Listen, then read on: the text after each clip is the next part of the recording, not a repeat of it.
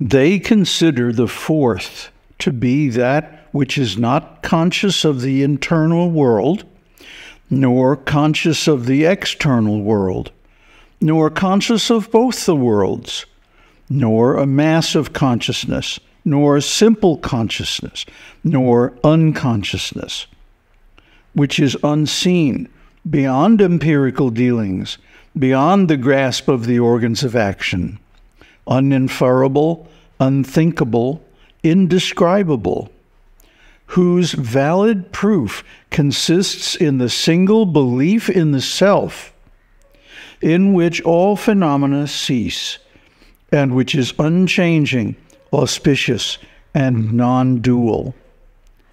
That is the self, and that is to be known. Namaste. So this is the seventh mantra of the Māṇḍūkyopaniṣad. And like we said last time, this consciousness of consciousness, awareness of awareness, the belief in the self, the belief that I am and I am aware, the certainty of that belief, the repeatability and reliability of that belief is the verification of the existence of this fourth state of consciousness, Turīya. Turīya is more or less identical with Brahman. In the stage of Savikalpa Samādhi, when we are still aware of the world through the senses, this Turīya is the consciousness of the consciousness. Eye consciousness, ear consciousness, nose, throat, tongue, chest, consciousness of energy, consciousness of thoughts, all these different varieties of consciousness.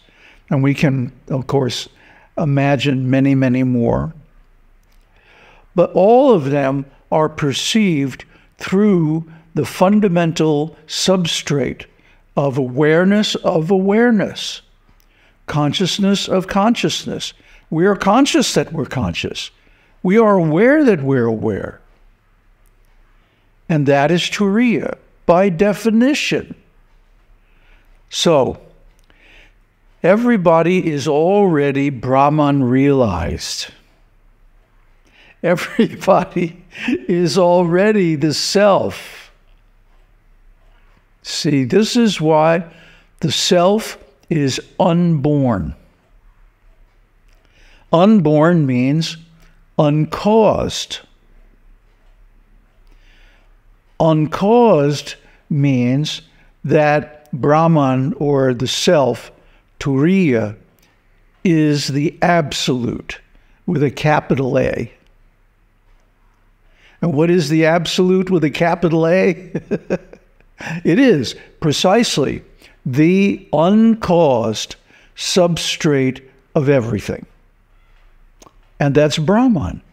And that's what we are deep down inside, covered by these other layers of different kinds of consciousness that may be internal or external, but still they're duality. And these are called upadhis. And the upadhis range all the way from, a bacteria, I guess, or a rock, all the way up to the superconsciousness of the supreme demigods like Vishnu, Brahma, and Shiva. So, these upadhis, being duality, are actually illusion. But that's okay. That's okay. Because they are not caused by the Absolute. Mark this point. Just as Brahman is not caused by anything, it simply is. In the same way, the creation, the world, the universe is not caused by Brahman. Even though Brahman is the material of everything, the actual existence of everything, because Brahman is existence absolute. Brahman is also consciousness or awareness absolute. And that awareness of awareness is the fundamental layer of all consciousness. So Brahman is uncaused, and similarly, it does not cause anything else. Because to be a cause means Brahman would have to be related with that thing that it causes. But it doesn't cause anything because it's not related with anything. It is simply Brahman, being, consciousness, and bliss. Eternal and absolute, at the core, at the substrate, at the bottom of everything. So you see, this is why people who have realized Brahman are so blissful. Because there's nothing to not be blissful about. They see the world as unborn. Why? Because it's made of Brahman. And Brahman is never born. The difference is, the one difference is that the created things are subject to time. And time is Vishvarupa. Exactly what we've been talking about in these purports or tikas that Shankaracharya wrote on Māṇḍūkyopaniṣad. This is the series. And what that means is that there is no possible relationship of Brahman either as a cause or as an effect. To have consciousness, you have to have the relationship. Subject and object and the relationship between them. This triple is the ontological atom, the basic unit of existence. But this kind of existence is relative because it's always based on Brahman, even though Brahman isn't actually a part of it. It's like the snake and the rope, okay? It's not that the rope causes the snake. It's not that the snake is somehow born from the rope. They simply don't have any relationship because the snake is completely imaginary. How can an imaginary thing have a relationship with a real thing? In the same way, how can Maya or any of the phenomena, the vast array of phenomena within Maya, have any relation to the Absolute? Because the Absolute is not a cause of Maya. Yes, Maya arises on the substrate of Brahman, but Maya is not caused by Brahman. Just put that in your pipe and smoke it every day for a few weeks, and you'll see that your relationship with everything will change. Because you realize, if Brahman cannot be a cause of anything, yet is aware of everything, Brahman cannot be an effect of anything either. And that's true. And that's why he says in this verse, uninferable, unthinkable, indescribable, beyond the grasp of the organs of action. That includes the mind and the intellect. They cannot grasp Brahman because Brahman is inherently ungraspable by anything.